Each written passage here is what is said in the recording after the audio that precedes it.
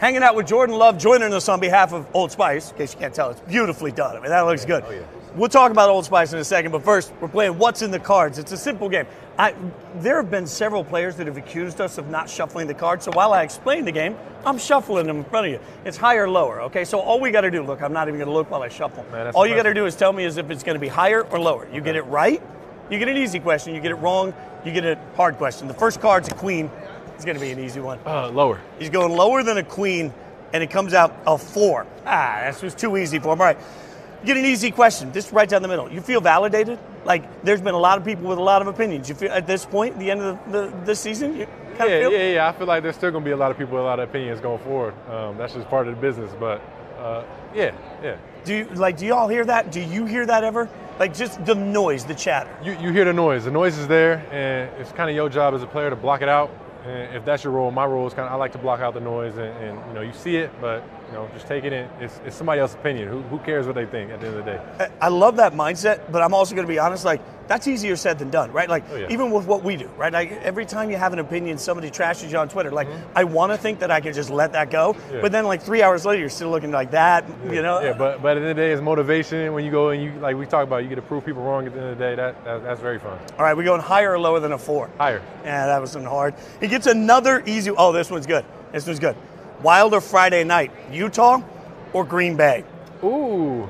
I mean, Utah, I'm in college. College life is a little different. Yeah, but you're in college in Utah. Come on. College in Utah, it's still college at the end of the day. So I'm definitely going Utah, man. I was a little surprised. Like, I've spent some time in Green Bay. Green Bay is small. It's small, and they know how to have a good time out there as well. But, at the same time, I can't be living like I was in college. That's the starting quarterback of the Packers. All right, higher or lower than a 9?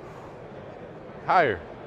Oh, it came up a 9. We got a tie. That's a push. So that means you get another one. Okay. Higher or lower? Let's keep it higher. Oh, he gets another. He's getting all the easy ones. I'm going to start rigging this whole thing.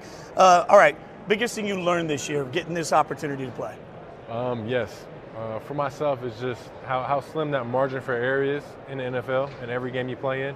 Not that you have to be perfect in every game, but when you have an opportunity to put somebody away and take advantage of a game, you got to take advantage of that to the fullest. And that margin for error, you got to limit as many mistakes as you can in the game because everybody's good in the NFL. Everybody's going to make plays. If you give the ball back to the other team, they got good players over there. They're going to make plays. So just how slim that margin for error is. Higher or lower than a Jack? Lower. This one's going to be. He gets an 8. Like, he's dancing around this. You get yet another easy question. All right, you got a young core coming up together, right? A lot of people has had things to say about you, but also about the weapons in Green Bay, right?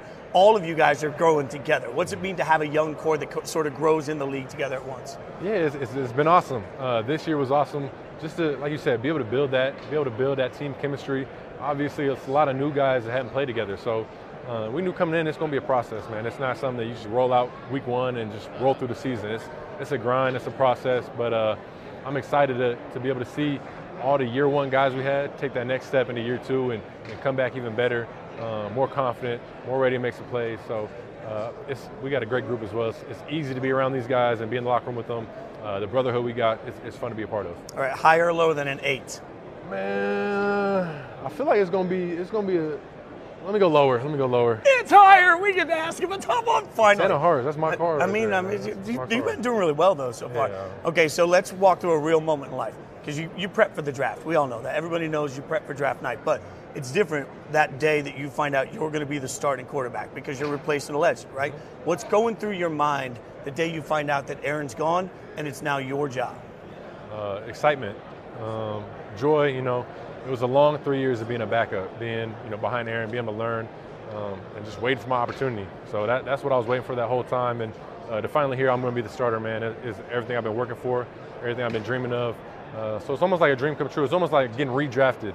So it was nothing but excitement. Did you have to pull back a little on energy coming in the first time? Like, 'cause it just feels so. You've been waiting for that chance. Now you want to pop off. Yeah, no, it was exciting walking back. When I came back for OTAs, just walking through the facility, knowing that I'm the guy now.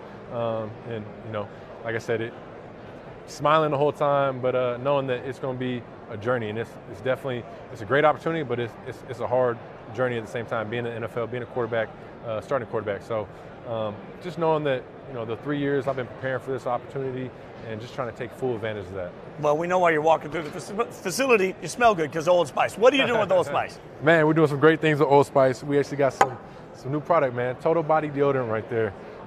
That's the good stuff, man. It's not regular deodorant. It's everything. You can put in armpits, put on your toes, everything in between, man. So everything in between. You're saying no-no places. Man. I can spray my no-nos. You can, man. And it's going to help us going into next year.